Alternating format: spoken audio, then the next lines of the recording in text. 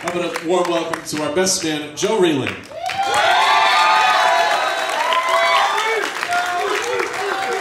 Certainly a tough speech to follow, and I'm completely unprepared for this. If everyone could just turn down their cell phones for a second. And photography this side actually gets me better. Thought we could actually use this time to tell you a little bit more about myself and maybe tackle some of the problems I've been facing lately.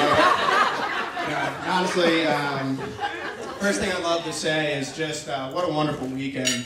You know, last night, I'd like to thank my parents for putting on a wonderful rehearsal dinner. It's beautiful. Yes. Yeah, thank you. And today, Mr. and Mrs. Galvin, just what a wonderful wedding that you guys have put on. And this reception is just spectacular. It really is. And may I just say that the open bar is sensational as well. Honestly, when Ben first asked me to be the best man, and he was getting married, I was honored and so excited for them. And I'm sad that I quickly thought of a Las Vegas bachelor party and incidentally, due to events that happened that weekend, your gift has been lost in the mail. But in all honesty, all kidding aside, in thinking about what I want to say on Ben's behalf, sorry if I'm a little long-winded. It brought back some of the best memories for me, some of the fondest times of my life. And to see you here right now, I see this guy well-dressed. Thank you, Lindsay, by the way, for that. And, this long hair. I can't help but think, gosh, that wasn't always the way it used to be. I remember this kid with the neon yellow sweatpants and a Teenage Mutant Ninja Turtles t-shirt. And of course, my favorite, the crew cut with the spike in the front.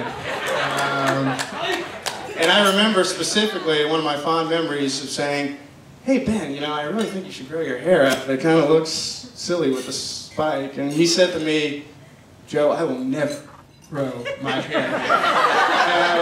Things certainly change. And I see him here today as this peaceful and serene and spiritual kid. And I can remember, and George, you could attest to this, when we were kids, someone ripping basketball rims off the wall and throwing ping pong battles at my head, and I think our parents broke a record for saying, separate yourselves, you can never play again. So, and even today, I borrowed his iPod, he's got 1,000 songs. He probably doesn't remember that we co-founded the greatest singles cassette collection ever with hits like War and Cheese, Regulate, and the sweet sounds of Boys to Men, End of the Road. But growing up, I just say he's such a well-rounded person. If I could just say a couple of things, he's such a great athlete, quarterback, and then going out with Curtis and Sean and all the great things they did at Milton and Wake Forest. And we all know speed was never his strength. In fact, I think he holds the lowest speed rating in Sony PlayStation 2005. So, and he's extremely smart. And I soaked up all the B's and C's growing up, I think. And he's my business partner, and we're in business together. And I'll ask him something, and 5 minutes later, I'm regretting it immediately because he's into a long, complex answer, and I'm thinking, you had me at hello, Ben.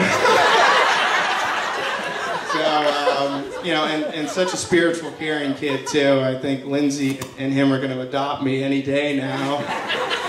And Bronx and I will compete for food. That will inevitably lose that battle.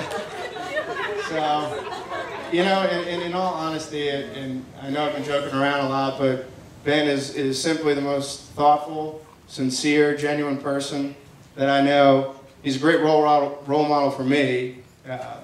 He's my business partner, he's my best friend, but I hope he knows he's always my baby brother, and I'm going to take care of him. So, wait, hold on. And I would also like to say that it's not a surprise that he's able to attract such, a beautiful and wonderful and caring person like Lindsay. Should I stop now? Is that my, I'm constantly reminded of love too when I log into our business accounts and our password is Lindsay.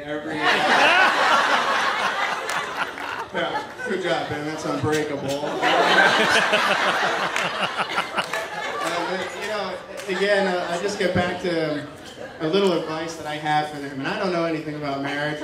Some of you have made cracks about that tonight, but we'll just skip that portion of it. But here's a couple of things that I've learned, and maybe you can, from my friends who've gotten married. And first is that, you know, children seem to be expensive, and that's something that you might want to consider. Yeah, exactly. Well, my parents keep telling me that, so I don't know. Maybe that's just you know, and also, Ben, when she's not happy, you know, you're not happy. And most likely, when she's not happy, you're the cause of why she's not happy. So just keep that in mind. But you know, going to bed early doesn't always mean what it used to be either. I think now it's we got to get up and hit the Trader Joe's specials at 6 o'clock in the morning. But you're not always going to have the greatest days. You're not always going to look at each other and be wildly in love every moment of your life. But my wish for you is that you're able to soak in the moment, like right here, right now, surrounded by all your loved ones that have traveled here. You may never have an opportunity like this again. So I just ask that you really soak it in, and you really enjoy it, and you're able to do that for the rest of your lives. Enjoy the moment, and I'd like to make a toast to right here, right now, this moment, and also to a wonderful life. So thank you guys, I appreciate it.